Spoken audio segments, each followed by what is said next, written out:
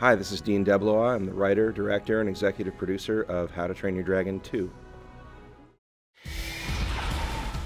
So this sequence, which is actually the second one in our film, introduces Hiccup about as far away from Burke as he can get.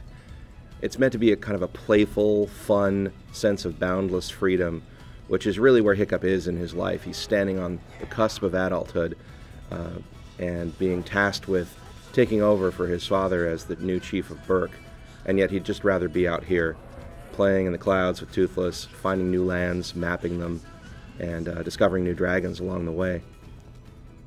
We wanted it to be largely dialogue-free and just driven by the music, and so it has this great, pulsing, energetic, and euphoric sound, which is brought to us by Jónsi, an Icelandic singer-songwriter who is also the frontman of Sigur Rós. I've done a couple films with Jónsi, and we actually asked him to do the end credits song of the first film. But this time around we thought it would be fun if he and John Powell were to collaborate on a couple of pieces that would be baked into the film.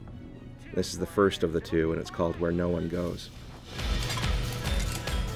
Hiccup's been busy in the last 5 years designing all sorts of cool little pieces of equipment that he wears all over himself, and he's redesigned Toothless's saddle. So everything's much more aerodynamic, and he carries on him all of the tools that he uses to map new lands. We wanted to mask his features so that we could reveal them toward the end of the scene and give him kind of a superhero quality as he's testing the world's first flight suit.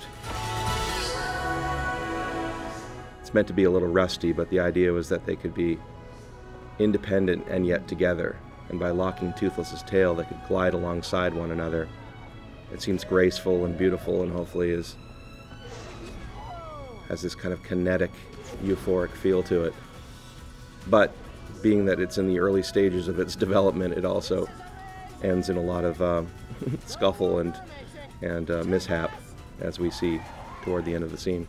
Oh, no! Oh!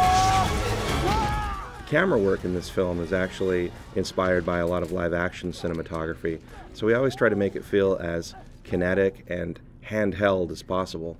There's a feature that we wanted, which was to have the sense that there's an operator who can overcompensate or try to follow the characters but not quite get them all of the time, and it creates a believable sense of real-world physics that makes our animated world seem that much more credible.